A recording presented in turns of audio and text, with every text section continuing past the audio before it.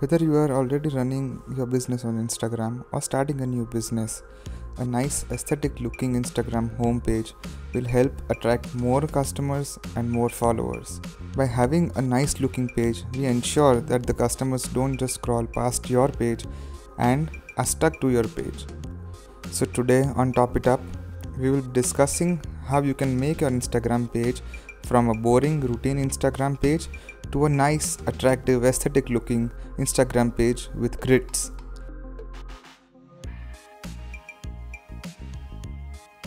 For that, we would be using Affinity Photo.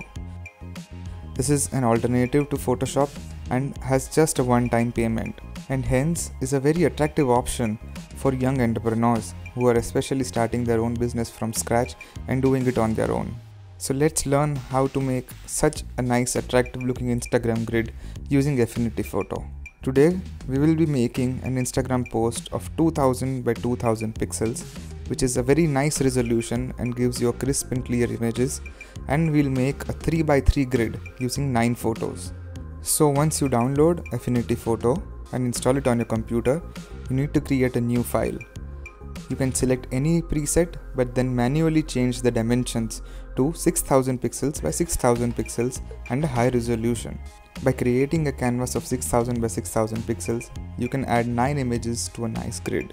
Now once you open that document, you need to make guides to ensure that you have the correct images in the correct position. For that, you need to go to View and then to Guide Manager. Once you open Guide Manager, we need to add 2 guides in the horizontal plane and the 2 in the vertical plane.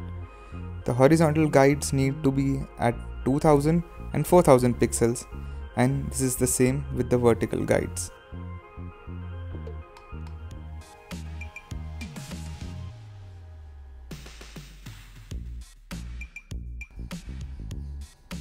Now once your guides are set, you can see such an image on your screen. Your page is now nicely divided into 9 sections. Now once you do that, you need to click on View and Snapping Manager and ensure that snapping to guides is on.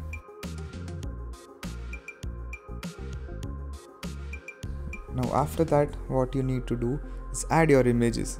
If you have 1, 2, 3 or multiple images, you can add them on the screen. You can make a nice grid according to your taste and your creativity. So I have these 2 images with me which I've already added to my document. You can use a nice graphic tablet to increase your productivity and increase your precision. Now once you have added your images to the document, you will have a nice visualization of how your grid will appear on your Instagram page.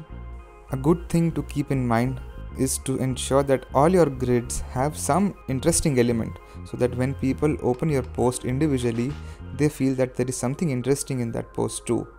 Once everything looks nice according to your taste, you can go to the export persona. Once you open the export persona, there is an option called slices. You select that slice and adjust according to one grid. One small drawback of Affinity Photo is that these slices don't snap to grids. So once you create a square, go to the transform window and add 2000 by 2000 pixels, so you have the exact matching slice. You have to repeat that 8 more times, which I'll speed it up.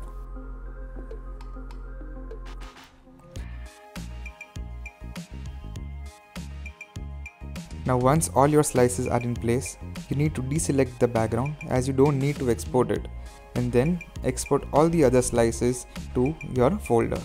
By default, it has a PNG format, but you can change it to JPEG or any other format which you use. So these are all your files in the folder. Now as you can see that the order of the slices is reversed, as you selected the first slice as the slice on the top left hand corner. But we need to upload the images from the bottom right hand corner. So you need to reverse the order. To help you remember that, just rename the files in reverse order from 1 to 9. So now you need to go to your Instagram page and start uploading individual images. Don't add multiple images, otherwise it will create a carousel effect. We need to make a grid effect. So add one image to a post at a time. And once you upload your images, you'll get a nice looking grid on your Instagram page. So whenever a new person visits your page on Instagram, they are instantly attracted to it and can't help but follow it. You can use your creativity and can make multiple grids using multiple images. So stop thinking and wasting your time about how people make such beautiful grids and create your own grid on Instagram. So thanks for watching, and do check the description for nice essential products that will boost your productivity. Do subscribe to the channel if you wish to see more such videos in the future.